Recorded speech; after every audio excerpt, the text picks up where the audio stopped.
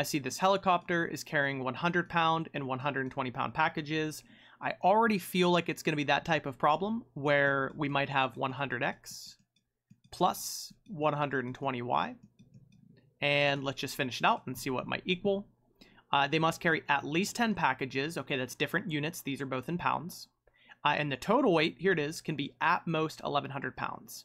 So this is going to be your classic. If you have three numbers with the same units, this is always going to be your weighted equation, the one with like pounds or dollars or something that you have to derive.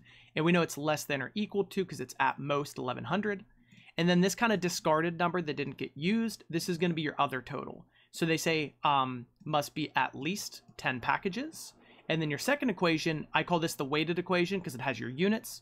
Your second equation is always just x plus y with that discarded number that was unused.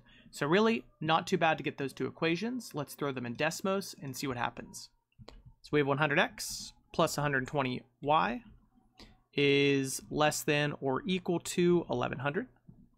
And then we have x plus y is greater than or equal to 10. And we're going to want to zoom out. And they wanted to know the most or the maximum number of, and let's just hide this real quick, the max number of 120-pound packages. So we want to know the biggest y possible here. So remember, your double shaded region here is your solution set.